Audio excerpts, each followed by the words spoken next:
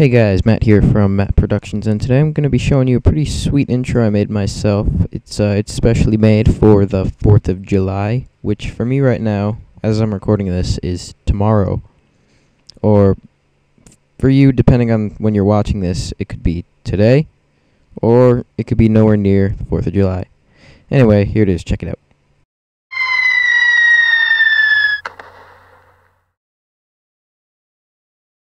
I'm going to try and make this really short because it took a long time and I have to keep it under 10 minutes. YouTube rules. Anyway, what you're going to want to start off doing is insert a video track, because you're going to need 1, 2, 3, 4 video tracks. Okay, go to Explorer. You're going to need an American flag background as your background, obviously. What I did was I went to Properties and I unselected Maintain Aspect Ratio. Yeah, it stretches it out a little bit, but it's kind of hard to notice. I bet you didn't notice it when you're watching the intro. So, that's good. Go back to Video Effects. Find Wave. Add Large to the American flag. And set horizontal and vertical waves to 0 for right now. Horizontal waves is going to be somewhere around 2.8 to 3. Doesn't really matter. Okay, I'm sorry. What I forgot to mention is that you need to not put it on this first keyframe. You need to double click and then put it here on this last keyframe. You need to do what I just said on this last keyframe. Otherwise, it's going to not work. It's just going to stay as one waved picture that doesn't move at all. So that's got to be 0. First keyframe, vertical waves, horizontal waves, 0. Last keyframe, horizontal waves, somewhere around 2.8. Alright, now go back to Explorer. You're going to add your rocket picture. Going to go to Video Effects. Go up to Chroma Key. Doesn't really matter what you add here, so just add one.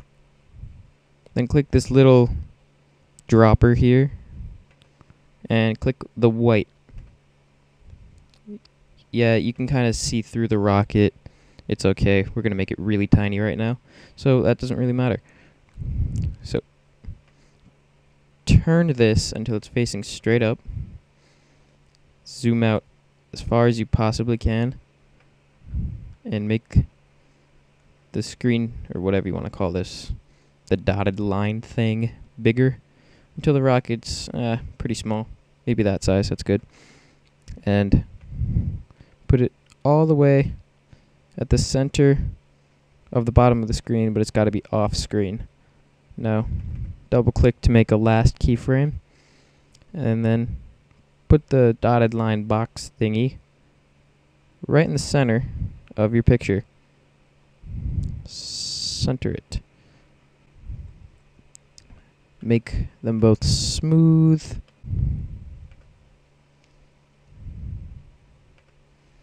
Alright, that's good. Now, Video Effects.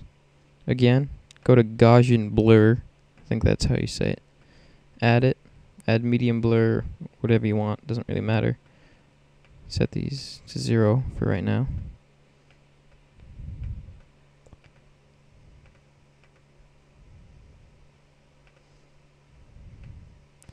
And look at this rocket. I'll be changing the vertical range, which, as you can see, makes it a little blurry.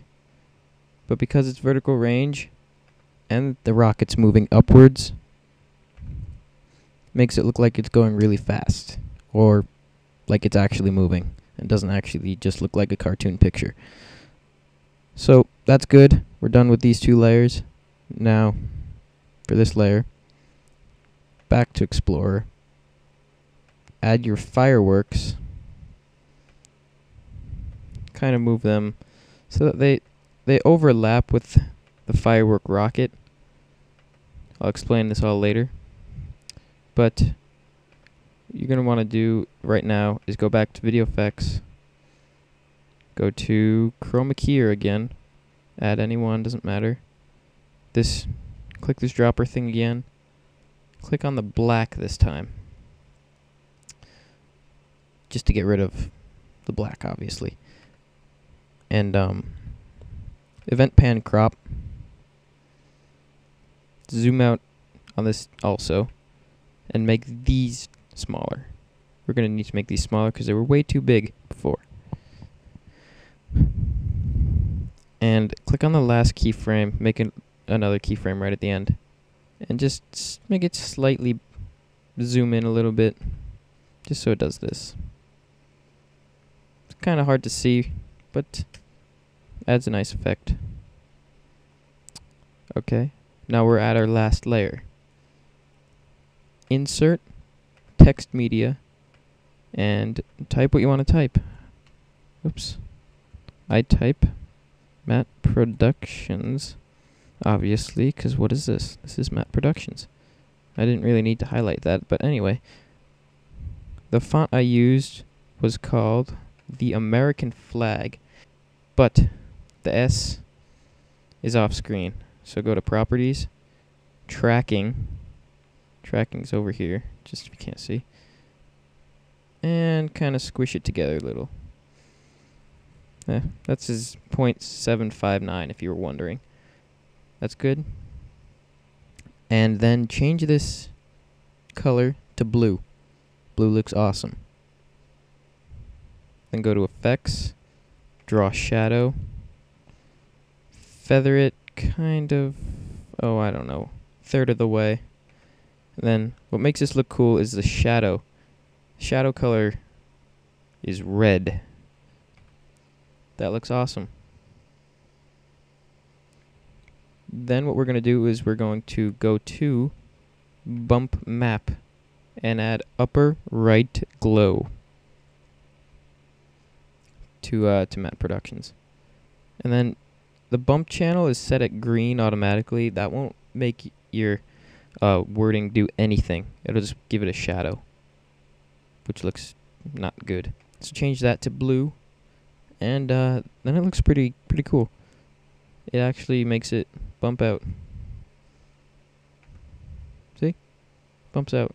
Remember, this is in preview, so it's not going to look as good as it would in your final draft. So now, this is what we have. Boom. Okay, so these just appeared on screen. That doesn't look good. Go to Transitions, Iris, and click 9 diamonds in yellow border. Heck of a name, but we don't need that border. So, set border to 0. Everything's good, except for direction, which we should set to iris out. Iris out. I'm not Canadian, so don't judge me. I say out that way. Anyway. Do the same thing for the fireworks. Border 0, iris out. I don't know why I say out that way. Then do the same to the ends. Border 0, iris out. There we go. That should be over here. 9 diamonds in, yellow border, border 0, iris out. Gotta work on my outs. So it looks like this. And as you can see, the firework kind of disappeared a little bit before these actually entered the screen, so we're going to move these over a little. Maybe over just a tad bit more. Yeah, there we go. That's good. Then just fade out the flag, and you're basically done. That's it. That's how you do it. So, if you liked the video, comment, thumbs up, subscribe. Tell me how awesome this was, or how not awesome this was, which I would not recommend you do. Yeah. So, hope you liked it. Thanks. This was Matt from Matt Productions, signing off.